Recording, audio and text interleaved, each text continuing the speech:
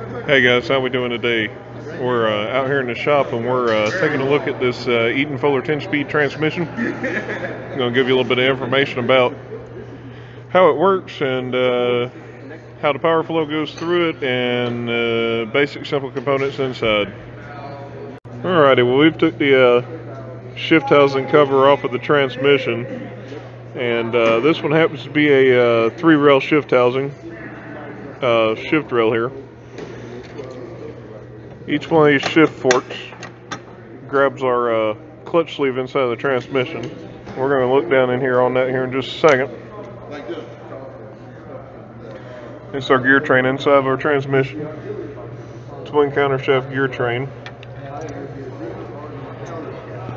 We start back here. This gear right here is our reverse gear. And this is one of our shift clutches right here. And depending on where these shift clutches are, it depends on what gear we're in. So if I push this shift clutch into the, if I push it in, and it synchronizes in there, that would put us in first gear right there.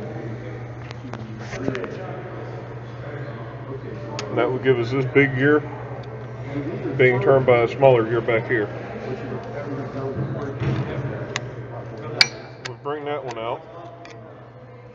This gear right next door here is second gear. And it has a shift sleeve as well. And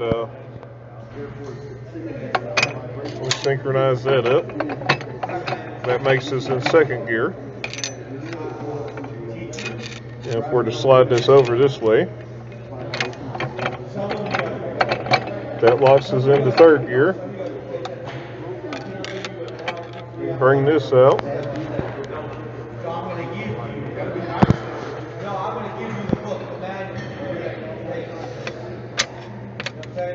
And this little gear right here is our fourth gear. Lock that in, that's fourth gear on our transmission.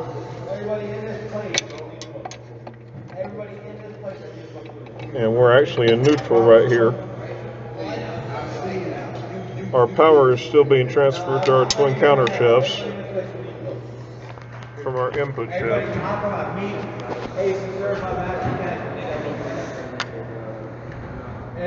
Our input shaft comes in right here, and there's a bearing.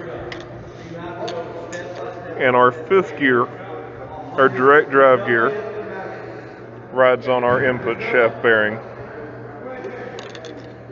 When you slide that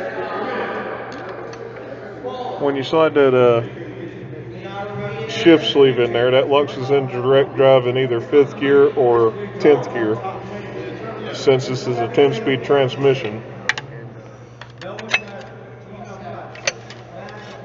Now we're going to look back here in the very back of this. This is our auxiliary box back here that we're looking down into. And there is actually a shift sleeve back here as well.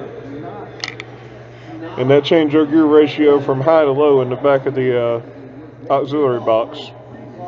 There's a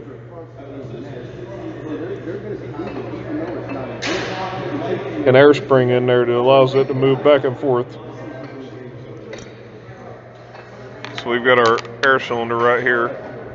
That's our air filter and a solenoid, and this is actually our air plunger down here that actually allows it to actuate back and forth.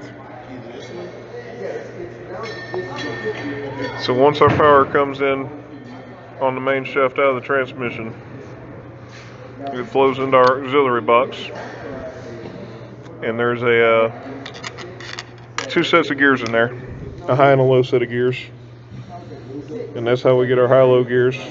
So we'll go, we'll go first, second, third, fourth, fifth. And then once we hit our splitter switch and go into high range, first becomes 6th. That becomes 7th. That becomes 8th. 4th becomes 9. And 5th becomes 10th or direct drive.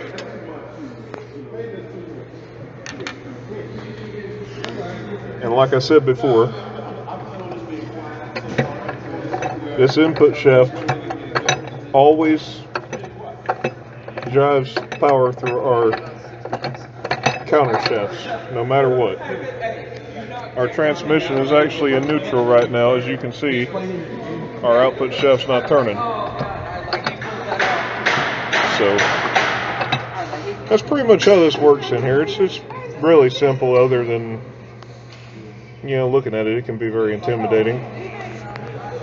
I'll also go and touch on this. This is our PTO gear.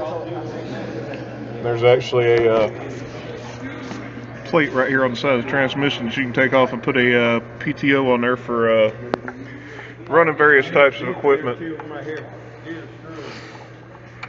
And this transmission here as well, it also has a oil cooler in it. It's actually got a internal oil pump built into it. And if you look down in the very bottom there, you see that little tube coming across. That's your pickup for the oil pump.